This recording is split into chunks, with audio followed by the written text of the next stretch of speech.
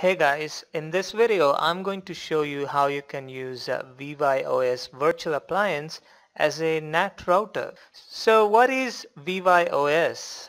It is a virtual router which is based on Debian operating systems. So it performs all kind of functions that a physical router such as Cisco or Juniper router can do, and it supports all type of routing protocols such as OSPF, RIP version 2, BGP and others.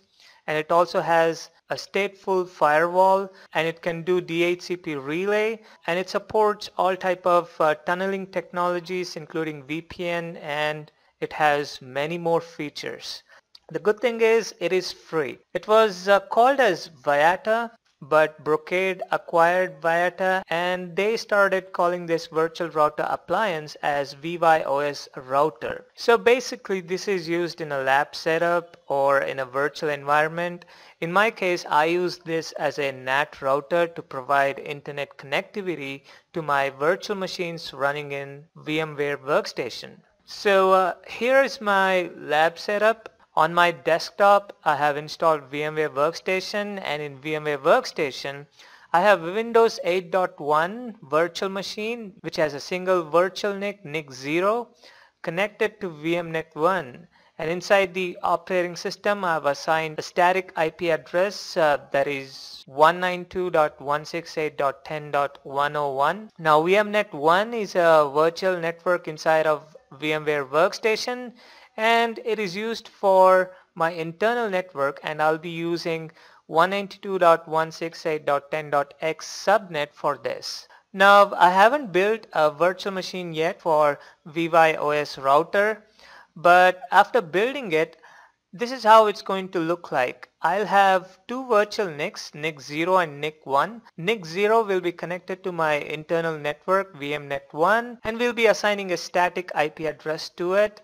And the IP address will be 192.168.10.254, and NIC 1 will be bridged to the physical Ethernet adapter of my desktop, and the physical NIC of my desktop is connected to my ISP router which is connected to internet.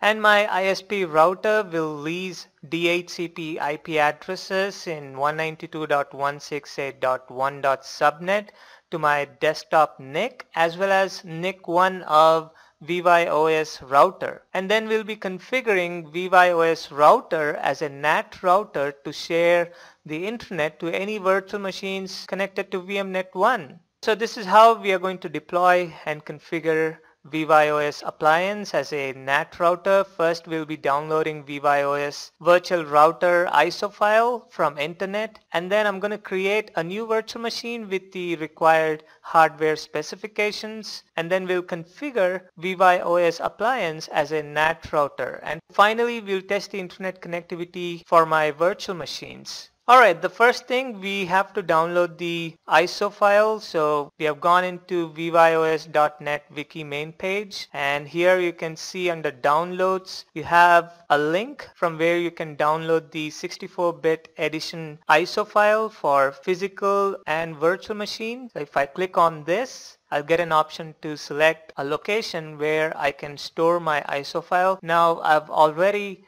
downloaded the ISO file, so I'm going to click cancel on this, and I'm going to open up my VMware Workstation. So first thing, we are going to create a new virtual machine. I'm going to select typical. I will select the ISO file that I've downloaded. So it is VyOS and the version is 1.1.7 and it is a 64-bit edition. So I'm going to select this, click open. As you can see, it is based on Debian operating system, so I'm going to click next. Now I need to select a location where I'm going to store the virtual machine file, so I'm going to click browse and I'm going to make a new folder. I'll say router, and I'm going to name this virtual machine as router, and I'll click next. Now if I go back to the VyOS user guide, you can see that it only requires 512 meg of RAM and 2 GB of storage.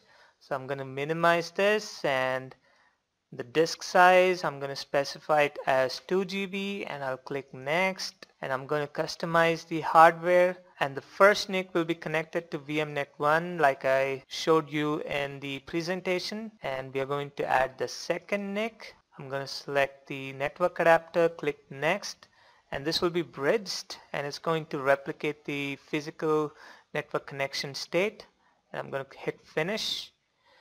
No, I don't need the USB controller, sound card, printer, and I just need 512 meg of RAM and one CPU is good enough. And I'll click close and I'll click finish. Alright, so now it's at the installation screen. Alright, the default username is VyOS and the password is also VyOS. Okay, now in the terminal we just need to type install image. So what it will do is it will install the image to a local hard drive. So we want to continue, so I'm going to type yes and press enter. So I'm going to allow the wizard to partition the drive automatically, so I'm going to type auto and press enter, and the wizard is going to install the image on SDA, so I'm going to press enter. I don't have any data on the disk, so I'm going to type yes, and I'm going to simply press enter to allow the wizard to use all of the space available to create a root partition. And let the image name be default, which is 1.1.7. Just type enter and the password will be same. Just press enter. You can set up the grub and say reboot. Say yes.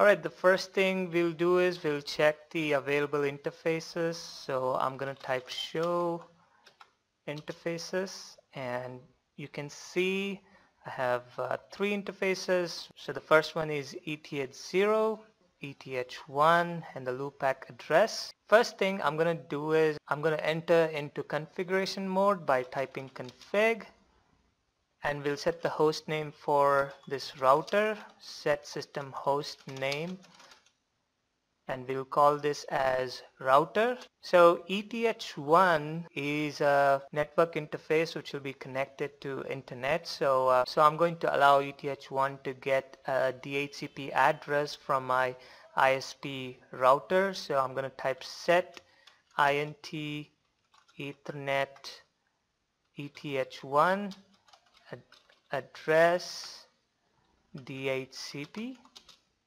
And then I'm going to give a description for ETH1, set int ethernet ETH1 description as internet.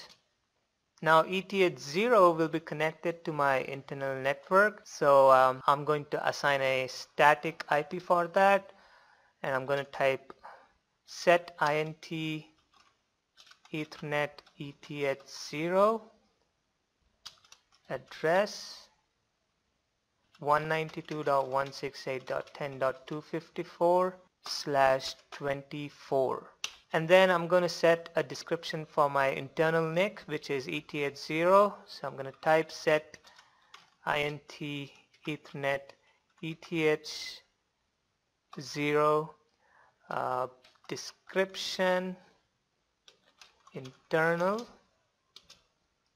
And then I'm going to set the gateway IP address for this router. So I'm going to type set system gateway address, which is the IP address of my ISP router, which is 192.168.1.1. Next, to get our virtual machines connected to the internet, we have to set up the NAT rules. So I'm going to type set NAT source rule 10, and I'll say outbound interface is ETH0. So basically I'm creating a rule which is rule 10, and I'm saying the outbound interface is ETH1. Next I'll type set NAT source rule 10, and I'll define the source address, which is the internal network. So I'm going to type source address. I'll type the subnet of my internal network, which is 192.168.10.0/24. Now I'm going to set up the NAT translation. So I'm going to type set NAT source rule 10 translation address masquerade. And I'm going to commit the changes.